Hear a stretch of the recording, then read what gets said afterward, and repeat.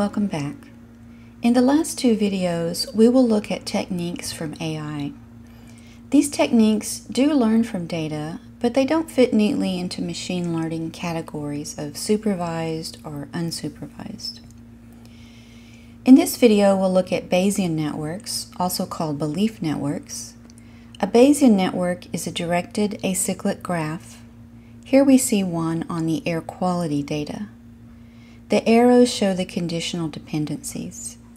Ozone is conditioned on both temperature and wind.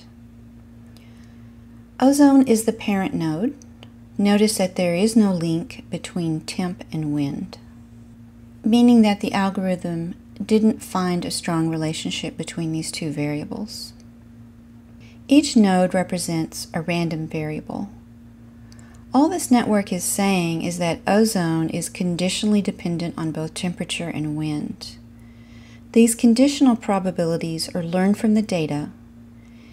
Keep in mind that the network is not saying anything about causation. I'm going to show the bnlearn package in R. There are some Python packages I've taken a look at, but I haven't found one that I really like. Let's look at a couple of examples of building a BayesNet using our package bnlearn. First, we'll look at the default data set in package ISLR. First, I needed to convert it to a data frame. Let's look at the structure of this. And we see we have 10,000 observations. We have 4 variables: whether or not the person defaulted, whether or not the person is a student, how much credit card or debt balance they have, and their income.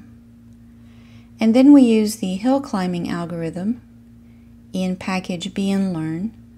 This does the actual learning. And finally, we plot our results. So this is telling us that whether or not a person defaulted is conditioned on how much their outstanding balance is, as well as if they're a student. And notice that whether or not you're a student is conditioned on the income that you have. Let's look at the parameters, and we see that most people do not default. Very small percentage here defaults. This doesn't concern us too much. We're not doing any supervised learning here. One of the nice things about this package is that you can query with cpquery, query the network after you've built it. I want to query about the event where a person did default and they were a student. And we see that students actually don't default that much, just 0.035. Let's look at the event that a person defaulted and their balance was over 1,200. That's a little bit higher, close to 14%. And then we can combine those with their student and balance over 1,200. All right, next let's look at the Titanic data, since we're very familiar with it. I subsetted it to be just a small portion of the data, just these 4 variables that we're very familiar with: survive, passenger class, sex, and age. And I got rid of any rows that had NAs in them. So again, build the network and plot it, and we see that whether or not a person survived is conditioned on all 3 of these other variables: their age, their sex, and their passenger class. I'm not sure this link in the network makes sense, that passenger class is conditioned on sex, but I suppose it's possible that more of passenger class 3, for example, might have been males coming to America to work. I'm not sure. I'd have to dig into the data to look at that. Let's print out our parameters and see that we get very Bayesian. This looks very familiar from naive Bayes work. We get very familiar kinds of probabilities that were learned from this data. And again, let's make a few queries. The event being, in all of these cases, that the person survived. If they're in passenger class 1, very high probability. If they're a child, also fairly high. If they're both passenger class 1 and a child, very high, 0.8. This one is passenger class 1 and older than 9. Female, 0.758. And adult male, very low, 0.1829. This is a hypothetical Bayesian network that I created in a graphics program just to illustrate some concepts.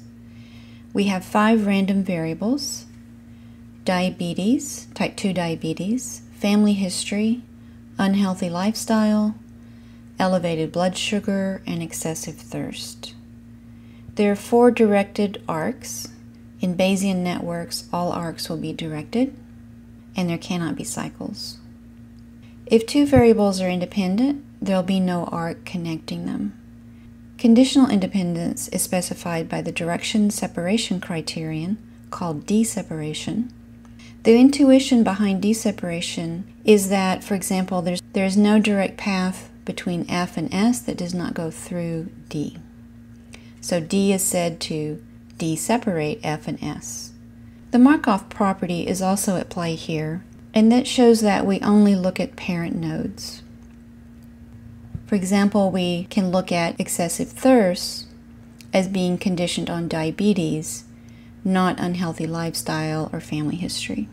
It also means that the probability of thirst given diabetes and unhealthy lifestyle is the same as the probability of thirst given diabetes. In other words, we only go back one level. Let's quickly look at another data set, the coronary data set, which has the variables, all binary variables: smoking, whether you have mentally strenuous or physically strenuous work, if your pressure is high or low, some proteins, and family history. So first we'll load in the data and build the network. So whether or not a person smoked is conditioned, that can be determined conditionally from proteins, their blood pressure, physically strenuous work. There's some links that make sense, such as proteins be affected by smoking and mentally stressful work. There are other links that don't seem to make a lot of sense, such as family being a child of mentally challenging work. One of the nice things about this package is that we can delete an arc, so you can inject some domain knowledge. I'm just showing this as an example. It could be that that was an important link to leave in. With the fit method, we can learn the conditional probability tables and print those out. And then we're ready to do some inference. The probability that your proteins are low, given that you don't smoke, is pretty high. What's the chance that a non-smoker with blood pressure has low protein levels? Again, pretty high. And we can also move in the opposite direction of an arc. So let's say that their protein levels are low. What's the probability that their blood pressure is high? So how did this learn? The algorithm uses a hill climbing algorithm. This is a widespread algorithm in AI. In simple hill climbing for Bayesian networks, we start with an empty graph. Each variable in the data is evaluated by a score function that quantifies how well the network with the added node would fit the data. So it's a greedy search through the variables, each time, each iteration adding variable based on the highest score. And there are many variations of this hill climbing algorithm. One variation is called taboo search, which is constraint-based, and at each iteration it searches through the next best variables that it has not recently visited, that are not on the taboo list. The term Bayesian network was coined by Judea Pearl in 1985 to emphasize the Bayesian conditioning. Judea Pearl was the 2011 winner of the ACM Turing Award. One of the nice things about Bayesian networks is that they're very interpretable. Bayesian networks have been getting renewed interest in recent years. The techniques that we discuss can be combined with deep learning to make some truly unique learning models.